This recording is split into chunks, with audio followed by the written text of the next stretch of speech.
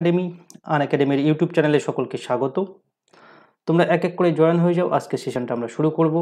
দেখতে পাচ্ছ এটা বায়োস্ফিয়ার রিজার্ভ সম্পর্কে আলোচনা হবে। তো সকলে এক এক করে জয়েন হয়ে যাও। আজকে সেশন আমরা কিন্তু শুরু করতে চলেছি।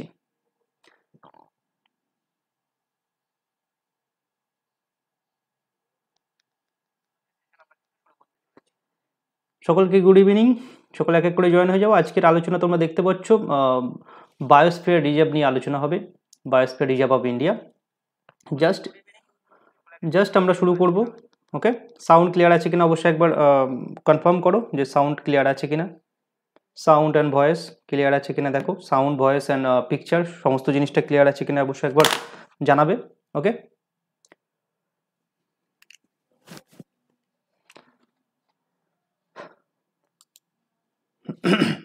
চলো আজকের যে বিষয় নিয়ে আলোচনা হবে সেটি তোমরা অন স্ক্রিনে দেখতে পাচ্ছ যে বায়োস্ফিয়ার রিজার্ভ অফ ইন্ডিয়া। অর্থাৎ এই যে টপিকটি কিন্তু WBCS প্রিলিমস এবং মেন দুটো পরীক্ষার ক্ষেত্রেই খুবই গুরুত্বপূর্ণ। আমাদের এই বায়োস্ফিয়ার রিজার্ভ থেকে কিন্তু একটা না একটা প্রশ্ন এসেই থাকে WBCS প্রিলিমস মেন এবং যে কোনো পরীক্ষার জন্য। অবশ্যই এই বায়োস্ফিয়ার রিজার্ভটা আমাদের গুরুত্ব সহকারে পড়তে হবে এবং এই টোটাল বায়োস্ফিয়ার রিজার্ভের A to Z যা কিছু আছে সমস্ত বিষয় কিন্তু এই বায়োস্ফিয়ার রিজার্ভের আমরা এখান থেকে আলোচনার মাধ্যমে জেনে নেব এই বায়োস্ফিয়ার রিজার্ভে কী কী আছে। তো অবশ্যই যারা পরবর্তীতে জয়েন হচ্ছে সকলকে গুড ইভিনিং এবং ওয়েলকাম টু আনএকাডেমি। আজকের ক্লাসটি কিন্তু শেষ পর্যন্ত দেখো এবং তোমাদের ডাউটস যেগুলো ক্রিয়েট হবে সেগুলো অবশ্যই কিন্তু আমাকে তুমি কমেন্টস করে জানাবে। চলো, এটি জিওগ্রাফি অফ ইন্ডিয়ার মধ্যে পড়ছে। This is me Mohammad Mohsin Hossain. তোমরা দেখছো আনএকাডেমি ইউটিউব চ্যানেল। তো প্রথমেই যে বিষয়টি নিয়ে আলোচনা হবে সেটি হলো হোয়াট ইজ বায়োস্ফিয়ার রিজার্ভ। তো আমরা বায়োস্ফিয়ার রিজার্ভ পড়ছি, অবশ্যই তো আমরা জানবো যে বায়োস্ফিয়ার রিজার্ভটা কি। ওকে, বায়োস্ফিয়ার রিজার্ভ আর লার্জ এরিয়া, একটা বড় জায়গা অফ বায়োডাইভার্সিটির মধ্যে যেখানে ফ্লোরা ফনা এদেরকে প্রোটেক্ট করা হয়, ফ্লোরা এবং ফনা উদ্ভিদ এবং প্রাণীকে প্রোটেক্ট করা হয়। ওকে, এবং এই বায়োস্ফিয়ার রিজার্ভ কেমন এরিয়া হয়, সেটা কোনো স্থলভাগ হতে পারে, কোনো কোস্টাল এরিয়া হতে পারে বা কোনো মেরিন ইকোসিস্টেম হতে পারে। ওকে, বা একটা ওভারঅল সমস্ত বিষয়ের একটা মিক্সচার হতে পারে।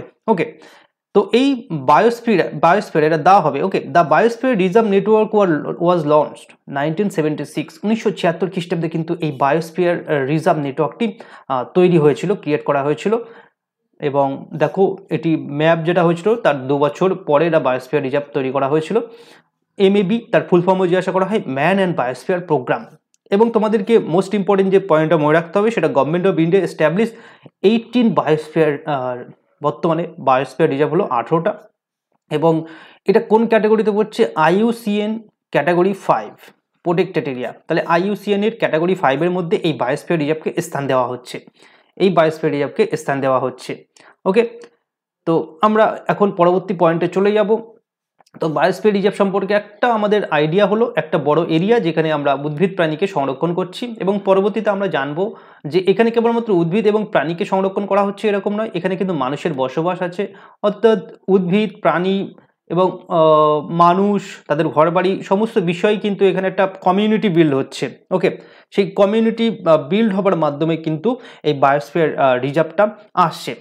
ওকে, চলো আমরা নেক্সট পয়েন্টে চলে যাব যে function of the biosphere reserve.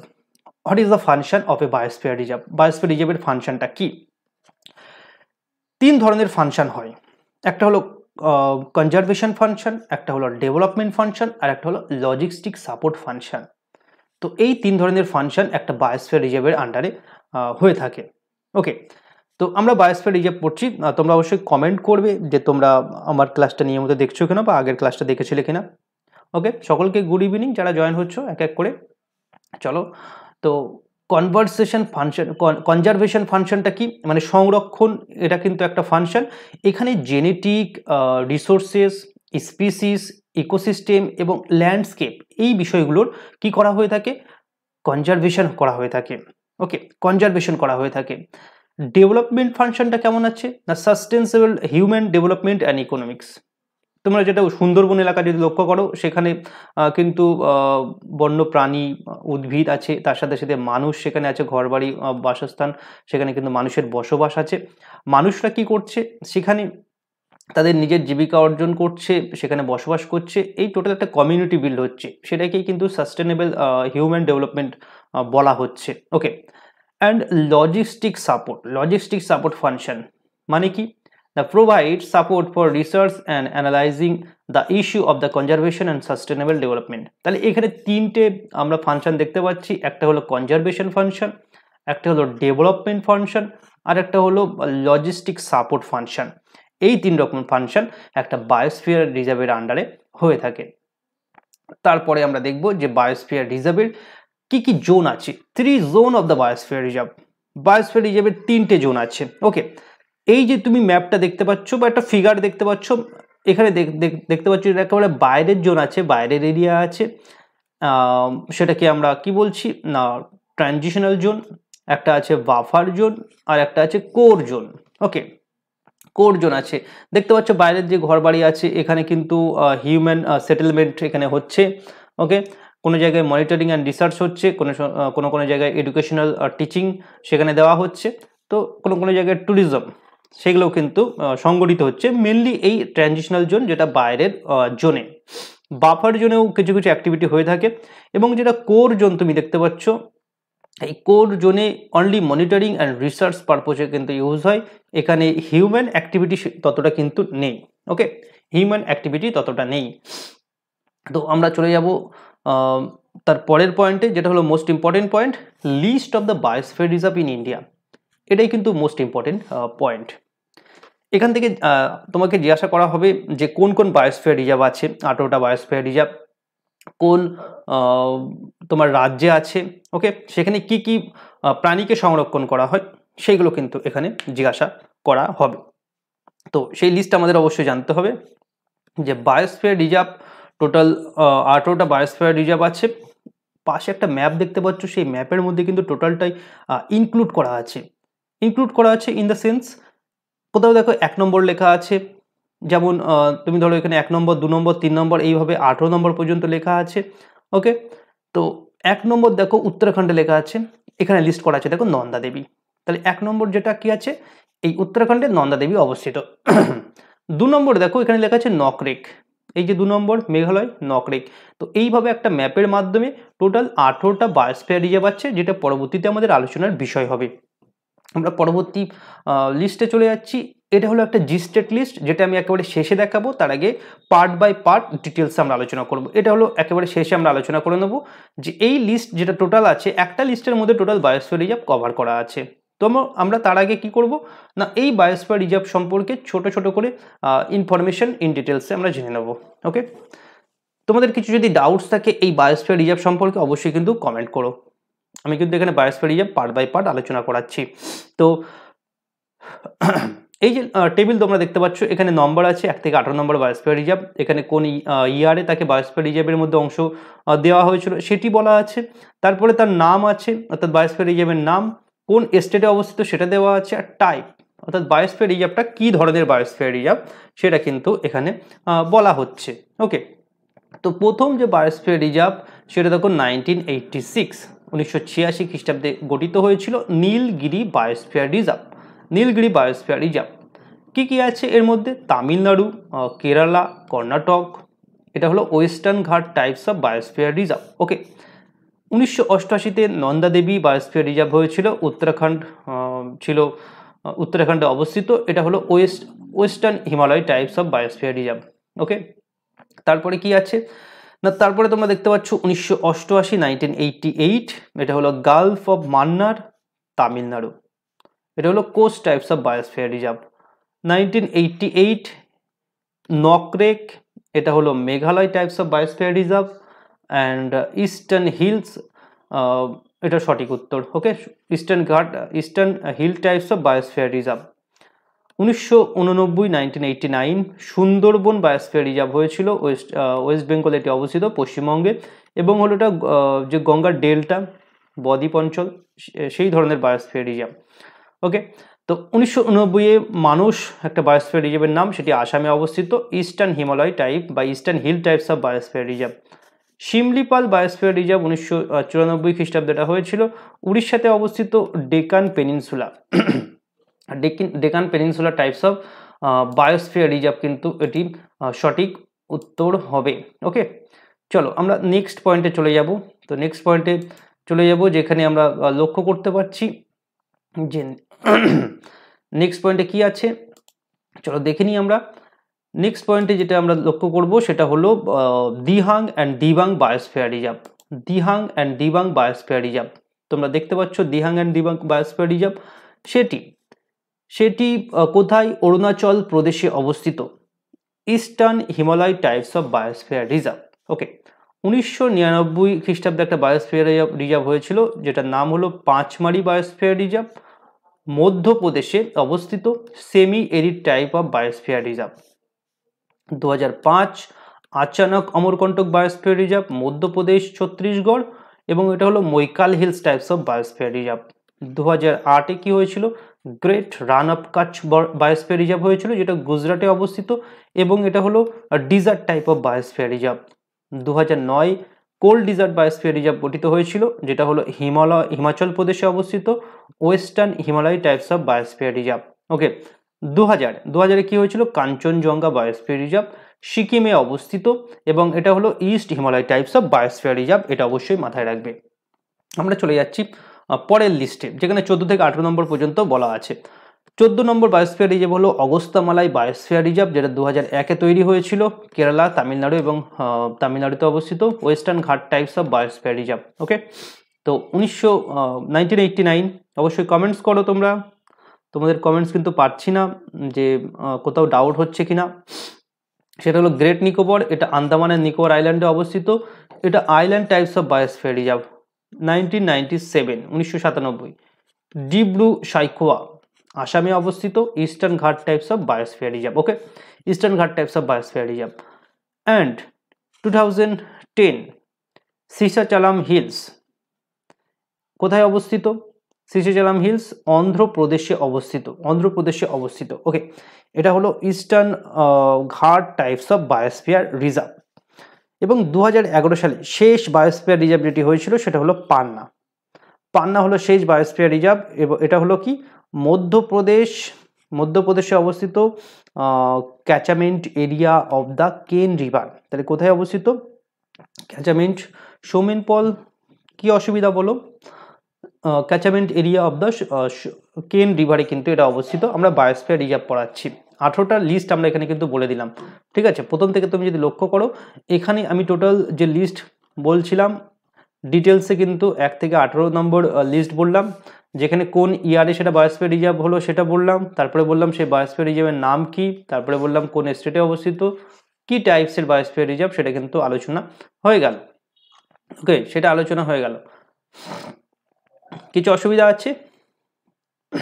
আমরা এই যে 18টা বায়োস্ফিয়ার রিজার্ভ পড়লাম, সেই 18টা বায়োস্ফিয়ার রিজার্ভের মধ্যে কটাকে আমরা ওয়ার্ল্ড নেটওয়ার্কের মধ্যে স্থান দিয়েছি সেটা এবার দেখব।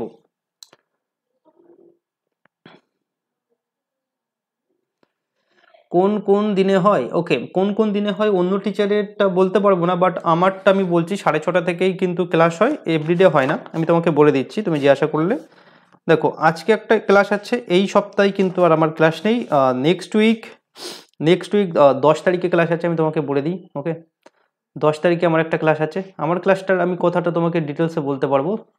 ক্লাসের টাইম 6:30, 10 তারিখে একটা আছে, 10 তারিখের পরে তোমার 17 তারিখে একটা আছে, 17 তারিখের পরে 17 তারিখের পরে তোমার আছে 19 তারিখে একটা ক্লাস আছে। ওকে, 19 তারিখের পরে আছে তোমার 24 এবং 26 তারিখে, 24 আর একটা আছে 26, আর একটা ক্লাস অলরেডি এই উইকে আগের উইকে হয়ে গেছে। তাহলে 1, 2, 3, 4, 5টা পার মান্থ আমার 6টা ক্লাস কিন্তু আছে। ওকে, অল সাবজেক্ট ক্লাস রুটিন কোথায় পাবো?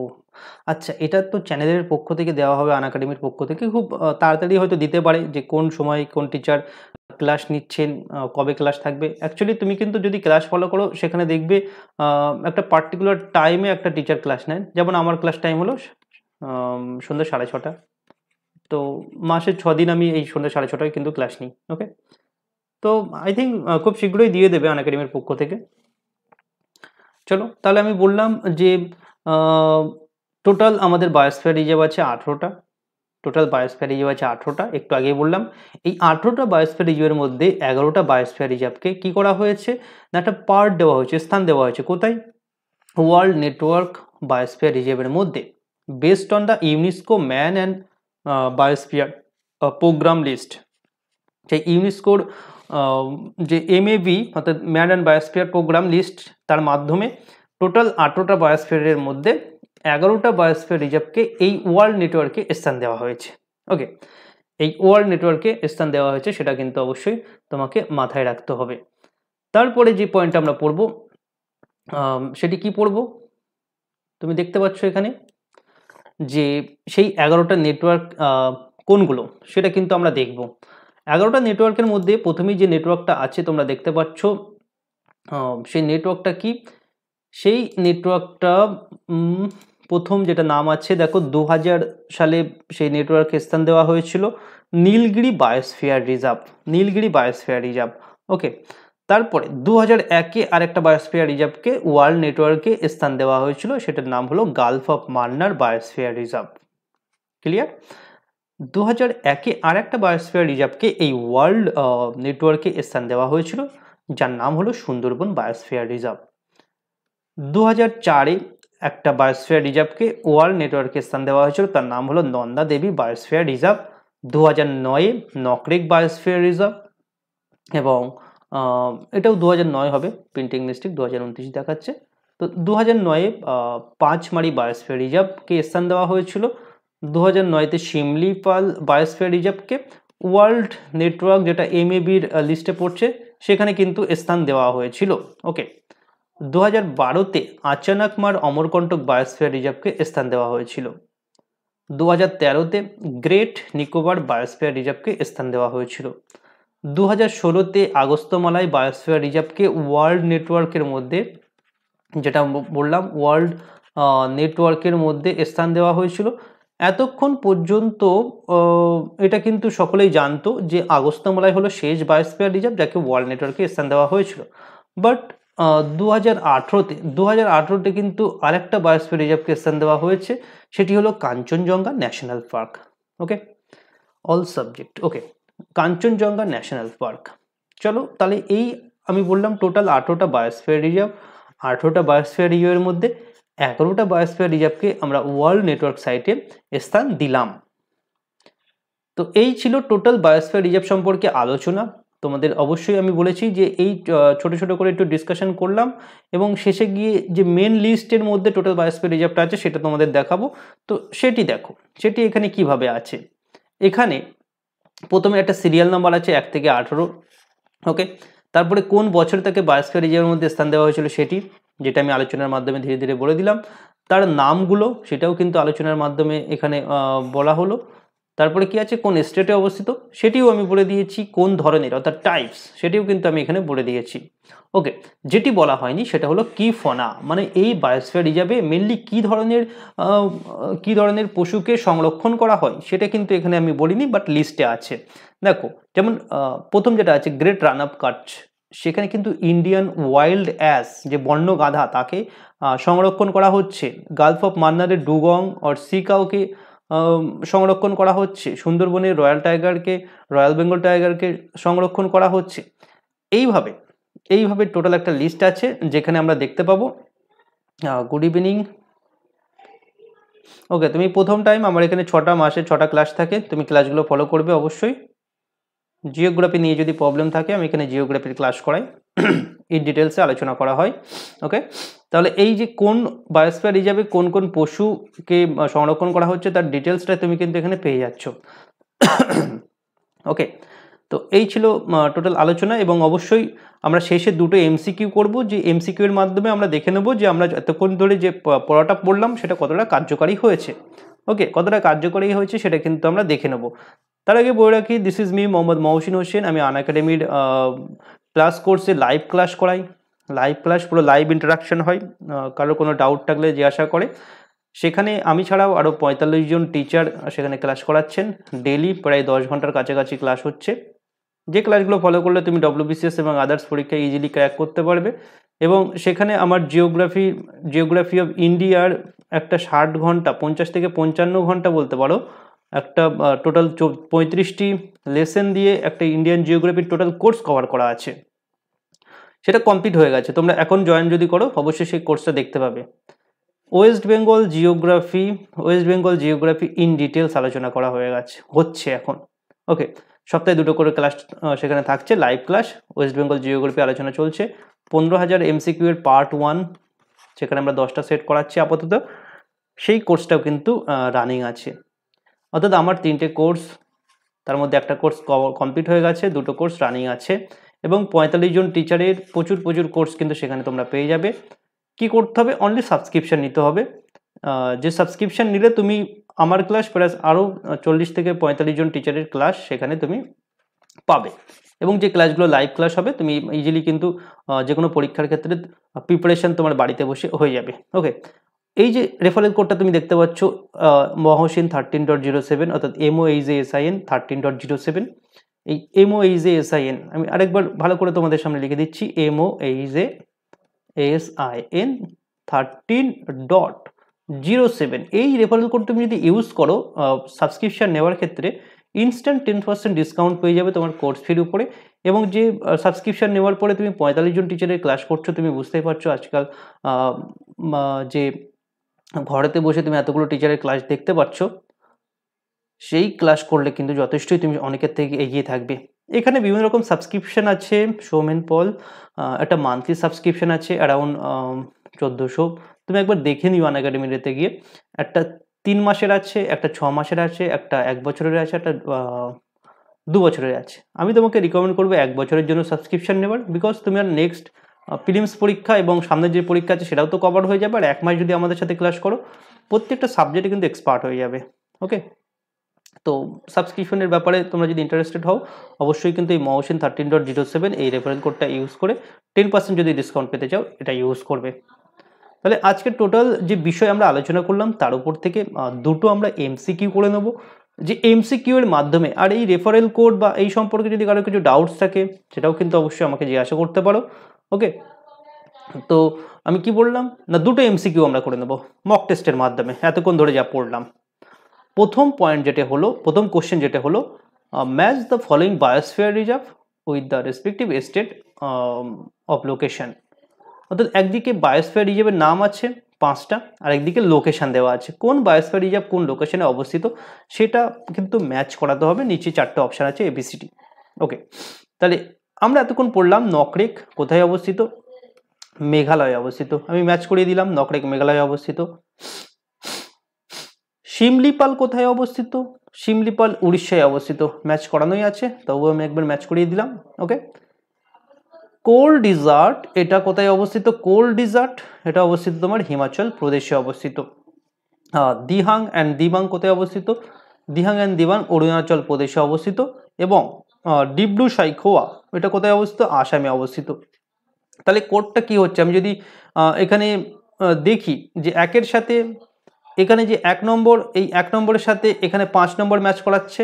ওকে, তো 1-এর সাথে 5 এখানে আছে, 2-এর সাথে 2-এর সাথে 2 এখানে আছে, 3-এর সাথে কার ম্যাচ হচ্ছে, এই 4 নম্বরের, তো 3-এর সাথে 4 নম্বর ম্যাচ করানো আছে।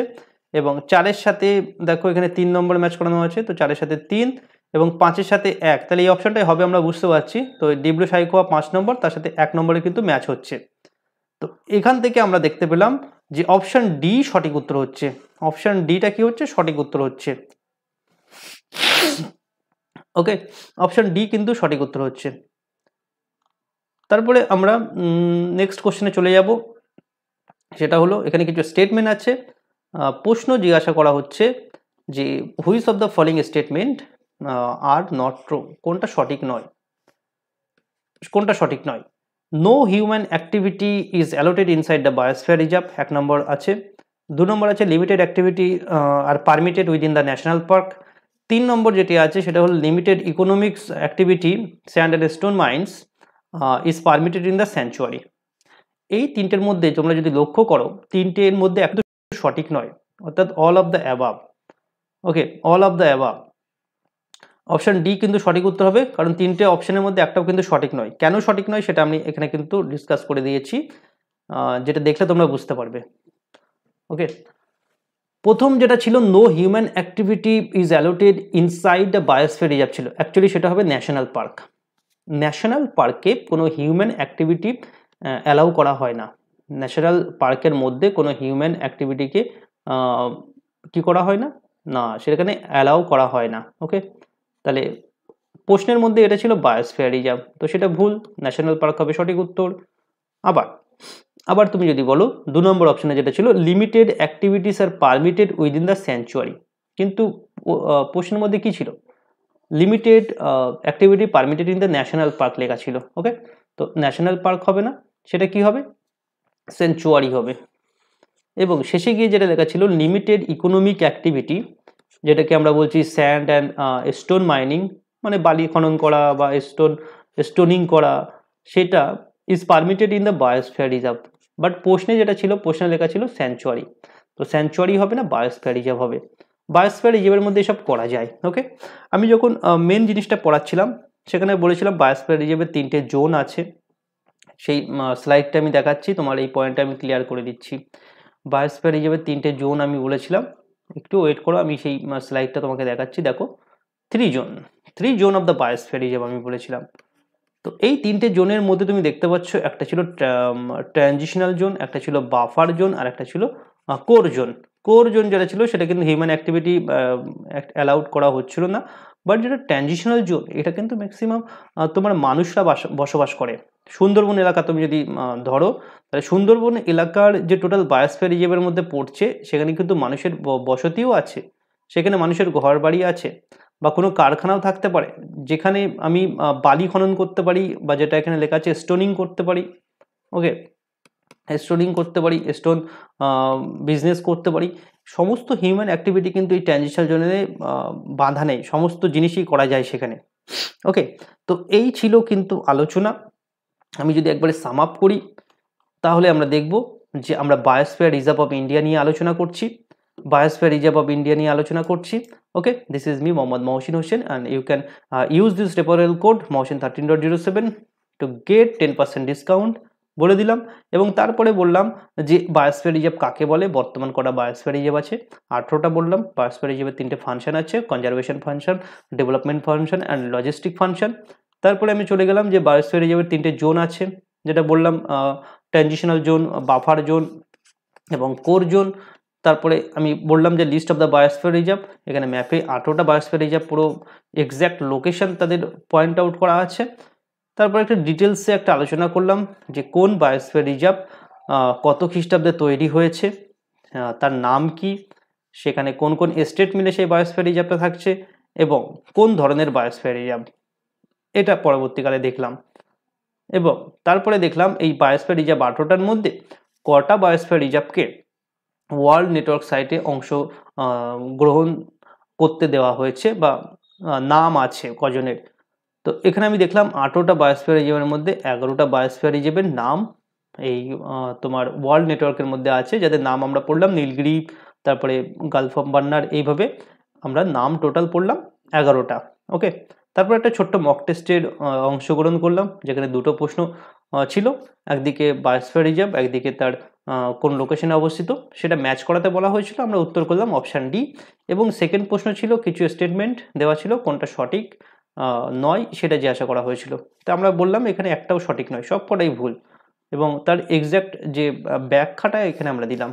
তো এই ছিল আজকের টোটাল লাইভ সেশনের বিষয়বস্তু। অবশ্যই কিন্তু আরও এরকম অনেক ফ্রি ভিডিও আপনারা পাবেন পশ্চিমবঙ্গ সরকারি চাকরির পরীক্ষার জন্য। চ্যানেলটি অবশ্যই সাবস্ক্রাইব করবে, লাইক করবে এবং বন্ধু বান্ধবদের মধ্যে প্রচুর পরিমাণে শেয়ার করবে। এই ছিল আলোচনা। তো লাইভ সেশনটা এখানেই সমাপ্ত করব। কারো যদি কিছু প্রশ্ন থাকে অবশ্যই তোমরা কমেন্ট করো, নাহলে কিন্তু লাইভ সেশনটা এখানেই আমরা সমাপ্ত করব। ওকে, থ্যাংক ইউ এভরিওয়ান।